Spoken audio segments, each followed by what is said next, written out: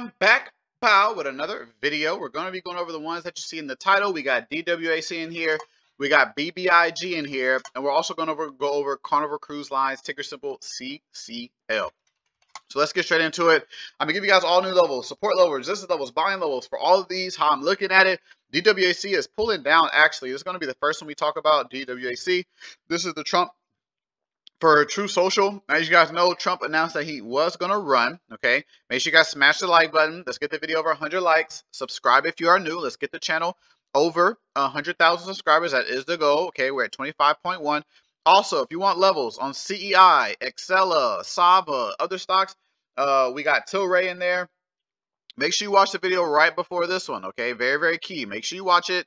It has the same levels in there for CEI, Excella, Sava. I'm updating you on DWC in this one, but the other ones are still active. Make sure you go watch that one, okay? And any other stocks you guys want me to go over, make sure you comment that down below in the comment section so I can check it out. And then maybe I can put it in the next video for you guys. So DWAC, having a heavy pull down. So this was kind of like a buy the rumor, sell the news, right? So the rumor of him that he's going to say something, that's why we had the pop up, right? And then when he announced, is sell the rumor. So now everybody's selling. So I do see DWAC going down some more. That's why I gave you guys a support level at $23. This is why I give you guys the levels. This should help you. This tells me whether I should be buying or not. So when price was stalled out, I gave you guys a support level this morning at $23. Did we see support hold here? No.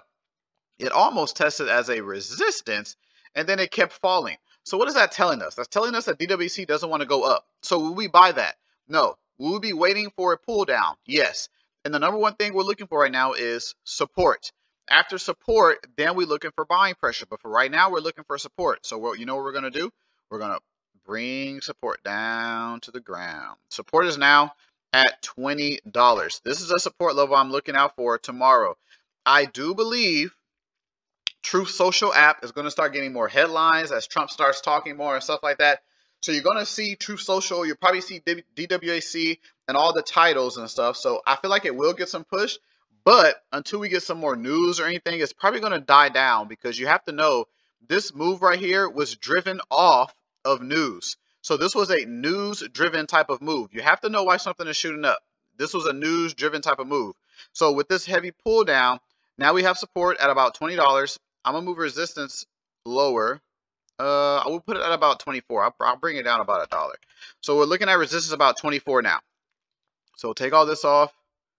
These are your new levels for DWC that I'll be looking out for tomorrow. We'll see how they play out. We'll see how they move. If any of these levels changes or if it breaks or any news comes out, I'll update you guys on that. But that's the levels for DWAC. Next one is BBIG. Make sure you guys join the team. First link in that description. We had some SPY puts. Sold about half of it for 11% gain, so 25% of it for 15% gain. Whenever I send you guys an option I always put the month, the strike, the price I paid, where I'm looking to exit, what type of play it is. So you get all my buys and sells, right? Also, I teach you guys how to trade in the market. So how to find entries, exits, support levels, resistance levels. How do we find these buying levels? How do we know resistance is here? What do we look to exit? What do we look to enter? What's the difference between buying pressure and buying pressure confirmation? That's why you should join the team. It's the first link in the description. Join the team, get the knowledge, invest in yourself, okay? Because once you invest in yourself and once you join, you won't regret it, okay? And until November 26th, you can use this code right here, 10 Black Friday. 10 Black Friday, it'll give you 10% off your first month, or it'll give you 10% off your first year if you pay for the yearly fee. And if you do pay for the yearly fee, you get 2 months free. So 10 Black Friday, 10% off first month, first year. Code ends November 26th, and then probably like a week after that, prices will go up again. So make sure you join. First thing in that description. BBIG, Venco Ventures. We had a buying level at 79 cents, and we had a resistance level at 90 cents. All that's going to change. Now, this is no longer a buying pressure level. This is a support. So we have 74 cents as a support level now. There is no buying pressure level on BBIG, Venco Ventures. I know I saw it in the some of the comments. We have a resistance now at 80 cents. So notice how the resistance is coming down and support is going down, which is showing what heaviness on the downside. Watch these two levels now. These are your new levels for BBIG. That's pretty much it. Not looking to buy nowhere near here.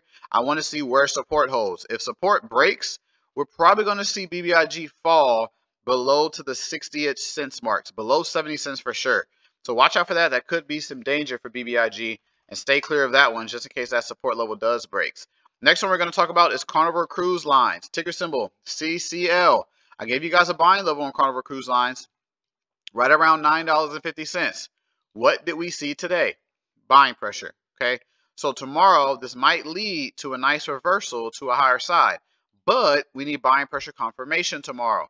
I'll probably be looking to take it up to like $12 or so. I'm looking for a call option play on here. So now we have this buying pressure level. That's why I want to add it at the end. Go ahead and add a call option play in here. I'm looking for buying pressure at this $9.50 range. So I'm still looking at this level, but this is what I'll be looking out for tomorrow if we go over here. I'll be looking for a push up and pull down. I'll be looking to enter here for that secondary type of run. So I won't chase prices. I'll wait for it to come back down for more fair evaluation price.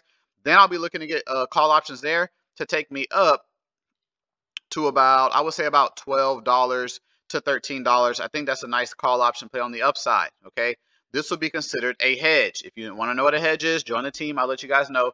If you want the exact call option play, join the team. I'll let you guys know of that too.